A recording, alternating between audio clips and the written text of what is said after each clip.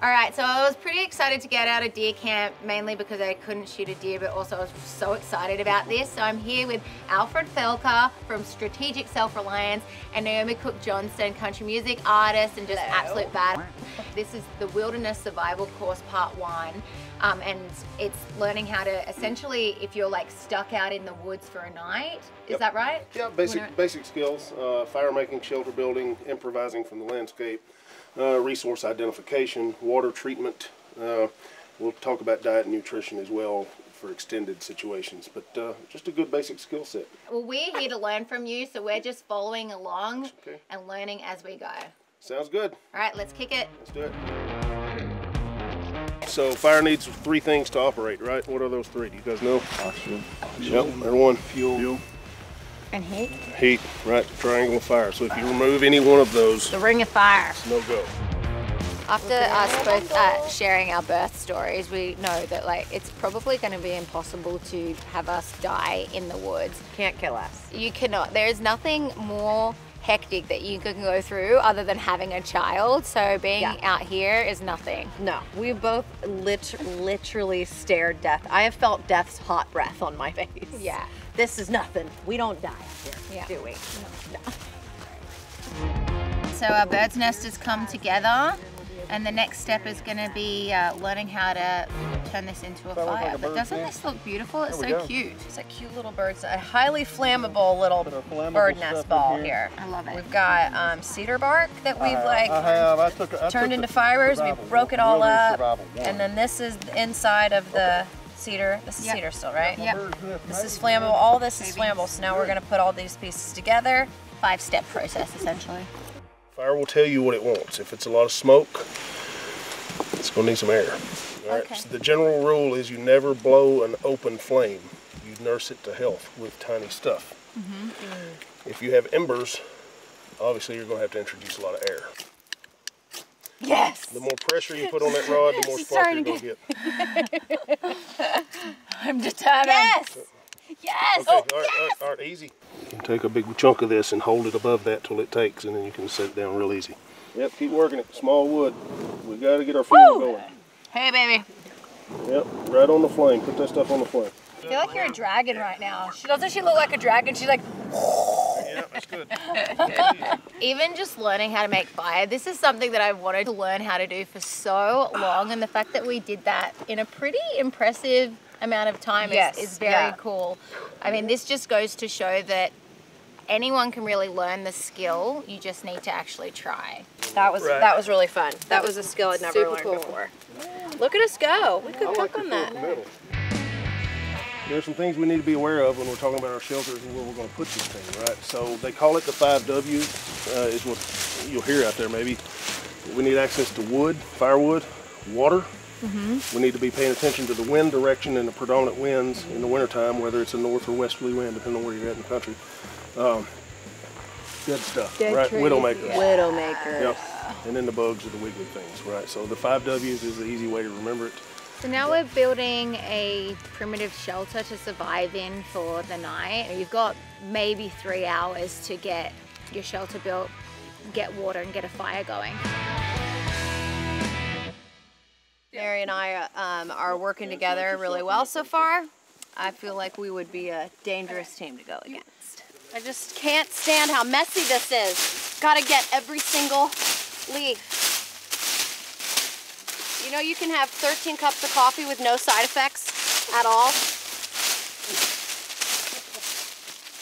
So what we did was, to finish up our shelter, we've been shoving leaves in between all the cracks, trying to get it looking, I guess like every time I look in here, I kind of want to not see any light shining through. What Alfred was saying is, like, if this really was a dire situation, and especially if we knew there was bad weather coming in, we'd just keep working on this. We'd want to pile it about like that high. Up and up and up, and we'll close that front. Got to go in the front door and then move to your bedroom. Yeah, this is pretty toasty. Yeah. Get a little deck of cards. Totally. A little swig of whiskey. Could totally do this little teepee life. The 2-woman Casa de Mama cave. Yeah, this wouldn't be like a night in here. Nah, I'd do a month in this.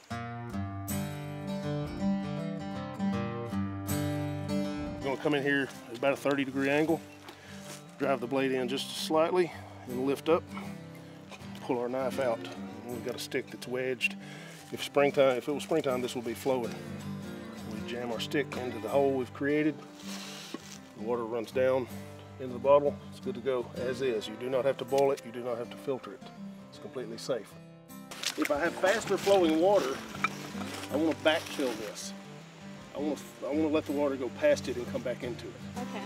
As opposed to this way and all that sand and sediment getting in there. Depends on what water source you're working with. And I'll also want to take some kind of cloth and pre-filter to keep the junk out of there. Right. So I would come in here, backfill it.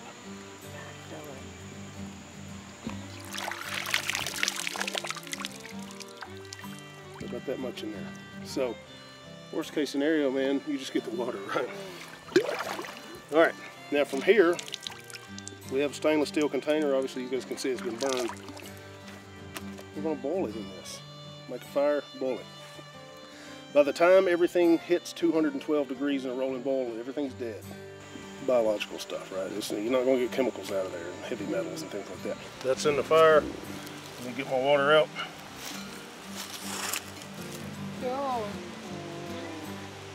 Just make a little toggle. Everything's just a twig and a string away. So the stuff that makes us sick out here are going to be viruses, protozoa, giardia, all that good stuff, right? Most of that stuff is around 0.4, 0.5 micron. Viruses are very small. 0.1, some of them down to 0.004, right? If we look on this filter, it says 0.1 micron absolute hollow fiber membrane. So there is no pore in this larger than 0.1 micron. This is about 20 bucks. It's rated for 100,000 gallons. Am I going to trust that for 100,000 gallons? Negative. Not at 20 bucks. No. I'll just go get another. All right, yeah, I got about halfway. Okay, so screw that dude on there. Okay. All right, you turn it over. Start squeezing the bag.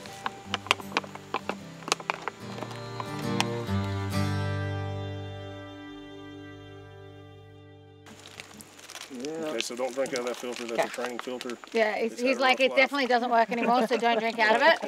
Like, I like the trail. course All right, cool.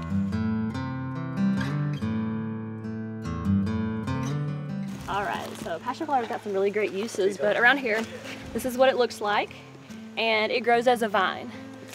You're going to look for this in sunny places. It would be like if we were looking for it around here, we would look on the edge of the woods. So once you get into the woods, there's not enough sun, and it's not going to grow there. yeah. And it's very easy to identify because of the leaves. And the twirliness. It's tri-lobed. And when I'm explaining this to children, I like to tell them you can remember what it looks like because it kind of looks like a little chicken foot. Yeah. Or like a T-Rex foot. It also has some very unique flowers. So if you're looking for this in the spring or the summertime, you are going to be looking for some beautiful, Oh wow, they are. I don't think I've ever exotic seen them. purple flowers. Gorgeous. Yes. Gorgeous. So this is the passion flower. So the flowers are in spring. Spring and then summer, summer. you'll be looking for those flowers. Okay. During that time, there won't be any fruit yet, but you can forage the leaves, and you're going to dry out those leaves and then use that to make the tea that we're about to try. That's really cool. Yeah, and so the herbal tea is actually really good for sleep. So you can drink you like a nice cup of it like right before bed, relax. Helps with insomnia, anxiety. It can help with even ADHD, just calming that mind. So this is the fruit. Oh wow. Borderline. Let me smell. I didn't realize they'd be white Ooh, seeds. it smells good. That one's good. Oh. That one's good. Yeah. Okay. So Yeah, this one. that is, See, yes. I would go for that this. looks. Yes. That's a It passion smells, fruit. yes. Yeah, that one looks a little Okay, dull. yeah. So notice how this one is white and it's dry on the inside. That one is not yet ripe. This one is very ripe. This one's perfect. So you eat And the you seeds? eat the seeds, yeah, just crunch Yeah. them up like candy. So this is the passion flower tea, and it is delicious. It's very, it tastes like tea. So that she's saying earthy. I can definitely see myself sitting around the campfire later with some of this. So the features you want, the mirror, movable bezel. The red arrow always faces north. See, it's going north now. So if I wanted to face north, I simply turn my body until red runs up in the red. Now I'm facing north.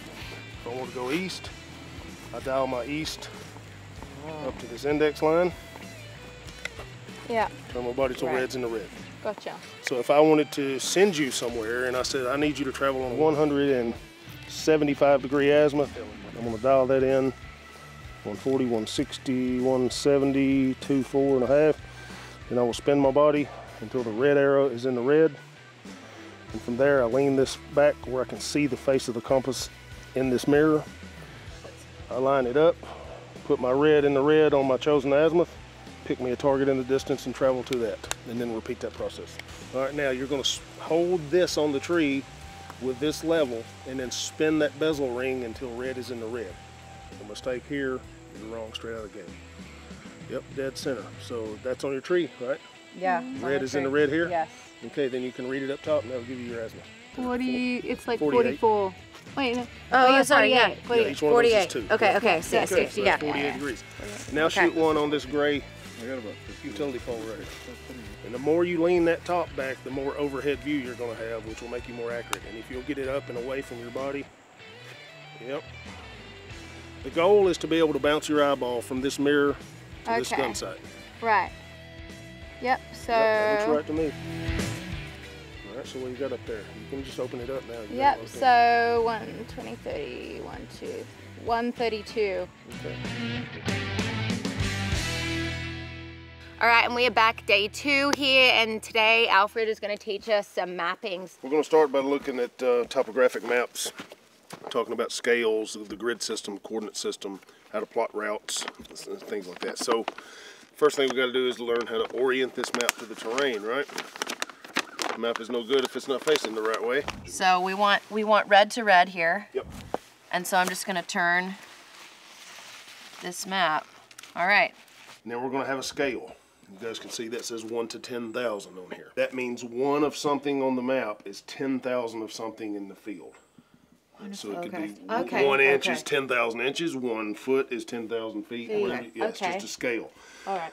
So the 1 to 10,000 is really close. It brings a lot of detail up, right? We see all these little squiggly lines, right? Those are contour lines that indicate elevation and the change in elevation. So you notice here how they're really close together, and then here they're really far apart. Yep. If they're really close together, that indicates steepness of terrain. If they're really far apart, it's a gradual incline or decline. So we see these darker ones, right? These are our prominent elevation. So right here we have a 500 line, and then we have a 600. So how many lines can you count right there between the 5 and the 6? 1, 2, 3, 4. Okay, so 5 would be put you on the 6, right? So that shows or tells me that this map has, every line is a 20-foot change in elevation. That's good stuff right there. Well, guys, thank you for joining in on this episode today. Make sure you check out Strategic Self-Reliance here with Alfred. We've had a great 2 days here with him, and this is just the beginning. We'll definitely be back, but highly recommend it. Definitely going to go home and take all of these skills and now keep practicing them. I'm going to go get myself a striker and watch this space, because I'm going to try and time being able to make fires down to like 10 seconds. Because it is a lot of fun too. It wasn't. It wasn't like, you know, sitting down at a desk and doing math. Like, we had a lot of fun learning this stuff. Yeah, this was a blast. Thank you so much. You're Alfred. quite welcome. I'm glad you ladies came. Yeah, Great thanks a lot. teacher. Thanks, guys. Thank you very much.